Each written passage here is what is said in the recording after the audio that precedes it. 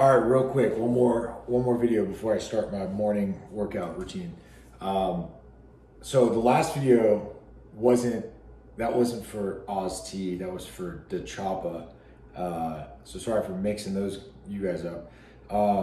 So Oz T talked about rejection by so you got rejected by the Marines, and now you're looking into the Army because of age. That's exactly what I went through.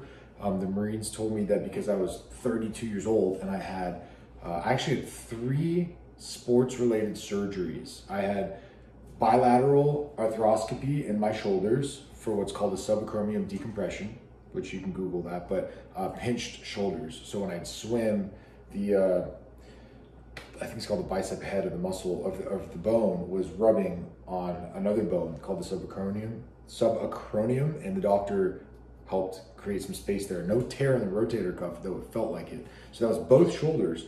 Then I had my partial meniscectomy in my left knee. So not only was I old, but I had 3 surgeries. That's crazy. So yeah, I got rejected a lot. But the great thing is I have 100% range of mobility in all my joints. So my surgeon was able to verify that. And then I saw a physical therapist for 6 months, and he was able to verify that as well. That's what the military looked for when I went to MEPS. Those doctors then ran me through the gamut to make sure that I had full range of mobility, and I did. So that's awesome. Plus I have hyperextension in all joints. So that's really critical, especially because I like jujitsu and I get arm barred and choked out and like ankle locks and all that stuff done to me. So I demand that I have full range of mobility plus hyperextension. My physical therapist was shocked. Dr. Alex Kelso was shocked that I was able to get all that back. That was super encouraging. But anyway, rejection's a big part of my life in general. But with regards to the military, don't be discouraged. Call different recruiters. Sometimes recruiters move even in the same city for the same branch. So like one of the Army recruiters had shipped out, and so I had to contact somebody else because the handoff may not always be there depending on where you are in the application process. I always tie this into business as well. Rejection is super key to building a sales pipeline and business pipeline, and I am a cold calling expert. That's what I did all day in and day out for my own business, and then I consulted for other companies to help create a sales pipeline in their sales departments. So they would pay me to go drum up business by picking up the phone and calling to see who's interested in their products. Now, what I got to sell was RNA and DNA sequencing technology. So I was working with genetic engineers.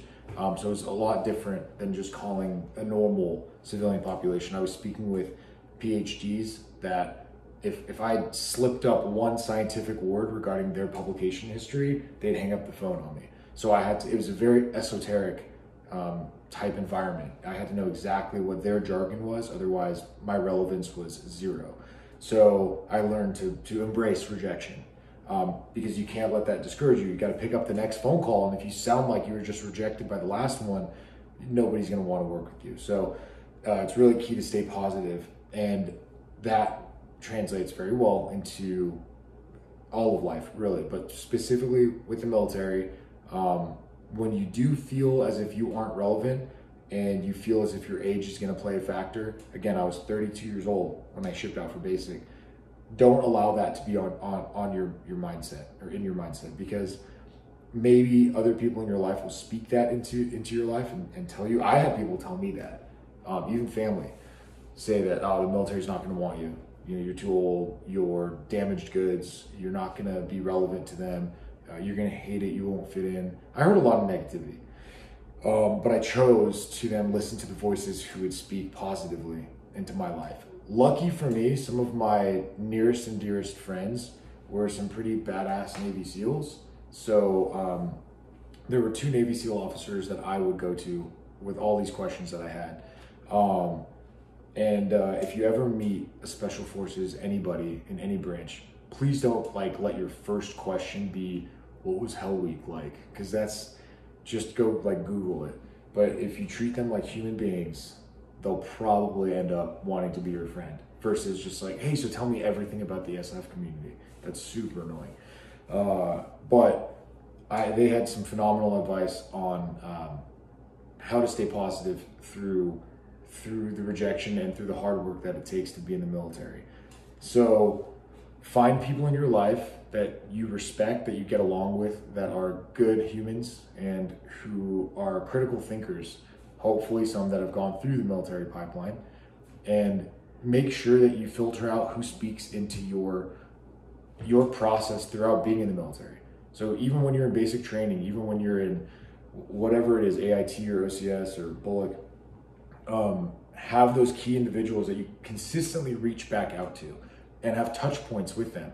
Hey, so I was told this and this by so-and-so in the military, but you've been doing this for 5 or 10 years. What's your thought? Always recalibrate to the perspective of those that you really admire and respect, who've either been in the military or who are actively in the military. That will give you such key stability throughout your decision-making process, because throughout the military application, just getting in, you know, what branch you want to go, what MOS, do you want to be enlisted, do you want to be an officer? There's so many pivot points, and you got to kind of be quick to make those decisions.